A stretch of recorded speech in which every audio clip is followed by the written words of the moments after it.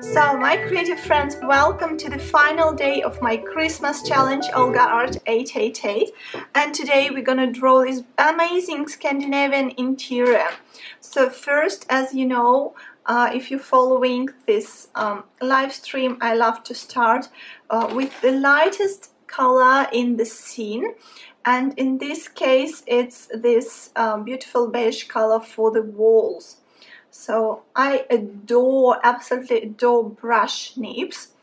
I actually love to use brush nibs starting from my interior sketches and finishing with my fashion drawings. So I really love it. So I just put these vertical strokes. By the way, check the video, and it's very popular on my YouTube channel. The name of the video is How to Train Your Hand. And if you want to create beautiful straight lines, you can train your hand by doing very simple exercises, which I share with you guys in this video. So just check my YouTube, Olga Art 888. And you'll find this video like 10 exercises to train your hand. Also, I will put this color here to the floor in the direction of the vanishing point. So here we have a 2-point perspective, and 1-point vanishing point is here. And another one, if you imagine that we are prolonging these lines, that they will finally converge somewhere here on the horizon line. And if you are a complete beginner in perspective, I would love to welcome you to join my free video course on perspective basics, where I cover 1- and 2-point perspective. It's available on my website, Olga Art 888, so you're very welcome to join. And yeah, you can do something very clever and interesting during these Christmas holidays. So now I'm taking this beautiful sky blue color from Touch. Touch, it's a Korean brand, and I actually like this brand. Plus, even though my favorite one, I would say that it is Copic. I really love Copic, but Touch brush nib, they're really fine. They're really good as well. So let's put some color here. Also, I would love to add some cool tint to this table and maybe to the chairs. Just I'll spread it throughout the entire sketch, because you know it's our background color, so we don't need to be very clear about it. Just put it as a base.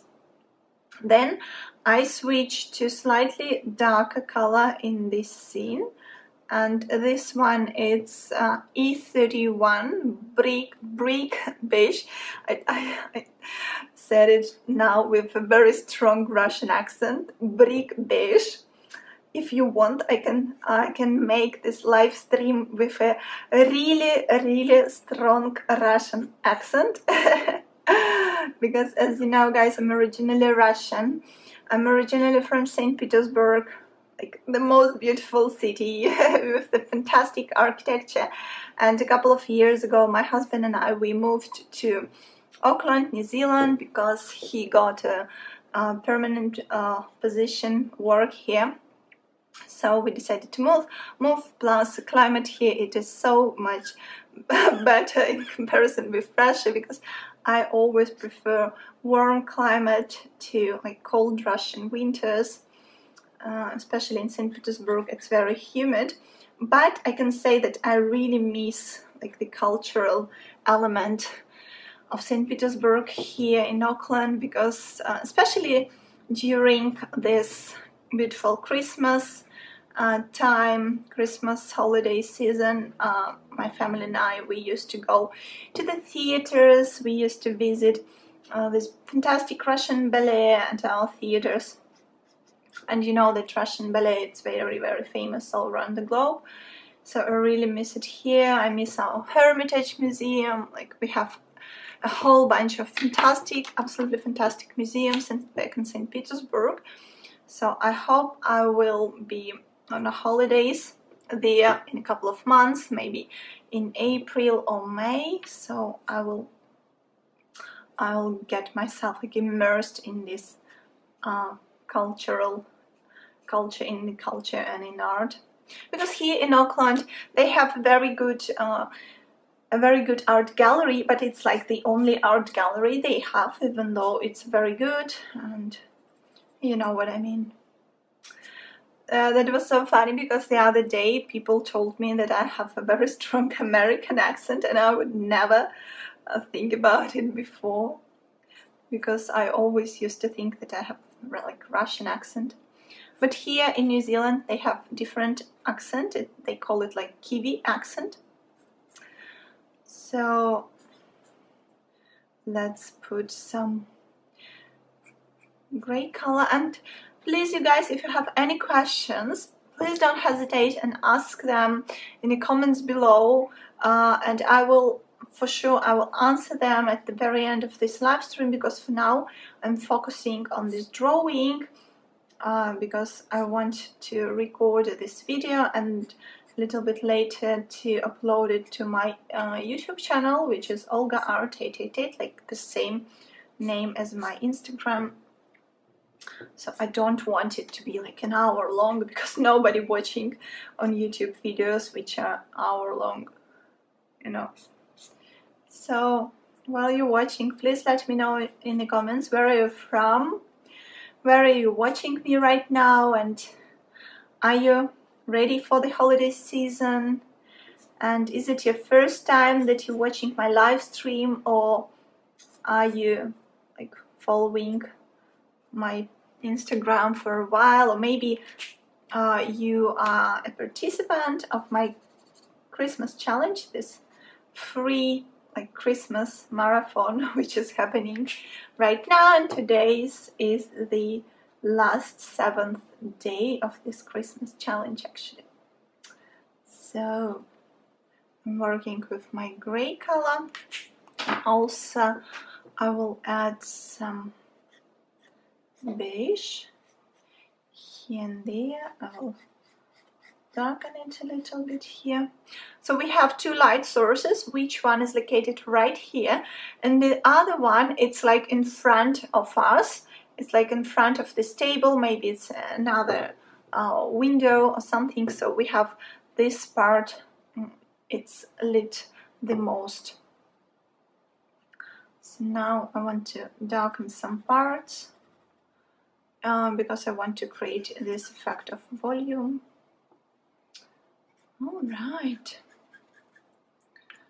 You can mix and match, you can mix different colors, and it's really an amazing feature that markers provide, because you can make layering with them, you can mix colors, and you can create new beautiful colors, beautiful shades of one color. I really love markers, even though when I was studying at the Russian Art Academy, I was studying interior design, interior architecture for 6 years. We studied sketching and hand rendering in like more classical technique, which is watercolor and ink. So I studied these classical techniques, and then markers appeared in Russia in 2012.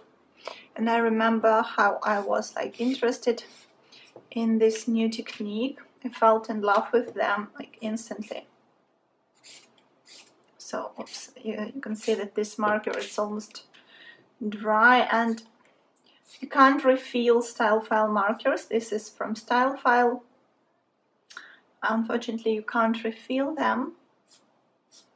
So something like that. Let's put it here as well. Let's add some nice details. As you know, interiors in like Scandinavian design, they used to be very, very monochromatic in color. They are very delicate in color, and you don't want to put like a lot of bright colored markers, just some greens in this case, just a little bit of it here and there. So under the plate, so let's imagine that our plates are standing in some kind of Christmas decoration. Plus we have this Christmas decor happening maybe in the very center of our table, like that. Also we have this beautiful Christmas decor hanging here. Alright, and then I switch to another color, which will be raw umber. I really love umber colors, so I will do some details with it. So maybe here we have some decoration, maybe it's from plastic, something sustainable. So we have here some kind of table or something like that, console, and let's show it. Then of course I will distribute this color. I'm gonna add it to my chairs. And please guys, let me know if you are an interior design students or an interior designers, because I noticed that since I am an interior designer, so my background is interior design, I've worked in different companies and architectural firms in interior design and architecture. So I really love drawing interiors, I love creating interiors, and I noticed that a lot of you are an interior designers, and actually I created my video courses on drawing and sketching for those who want to master this new skill, and it would be especially beneficial if you're an interior designer or an interior design student. So we are almost done with this sketch. Maybe I want to add a little bit of dark color here, and maybe some diagonal hatching here to show that this is window. And then I switch to details. So I'll take my, oh no, first I would love to add some brownish colors here to these greens to add a little bit more volume to them, because now they're looking really flat. So let's add it here and there. Especially we're focusing on the foreground if we want to create this like volume 3D effect, if we want that our sketch look more realistically. So then I put this color to these little lights, and also we have some candles here, and I think I will show these candles maybe in by using my white ink gel pen. So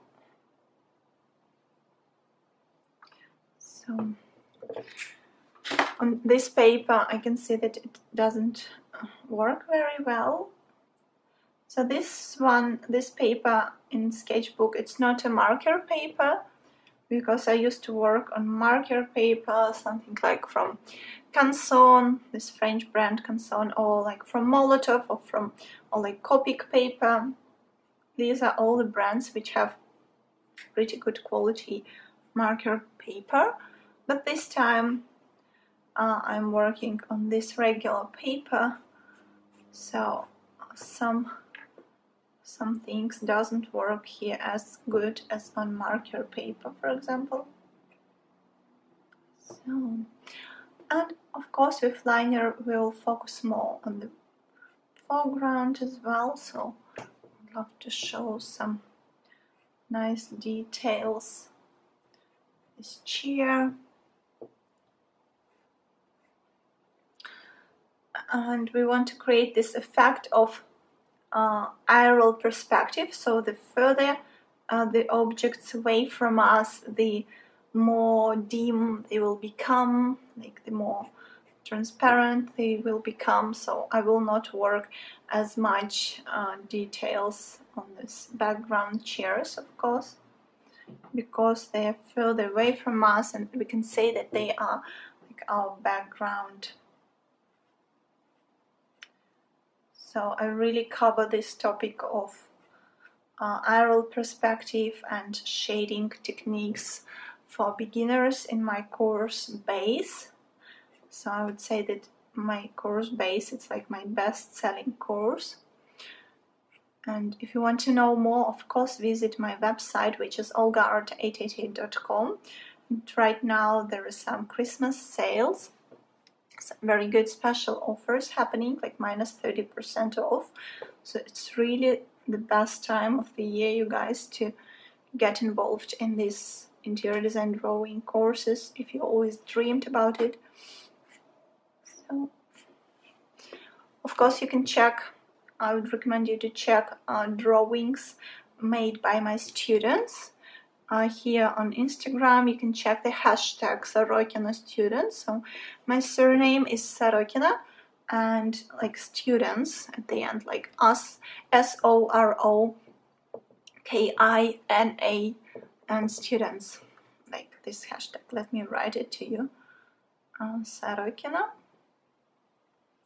students. And you can see what people who don't have any background in art, what they can achieve after following my courses. So I think you'll be really, really inspired. I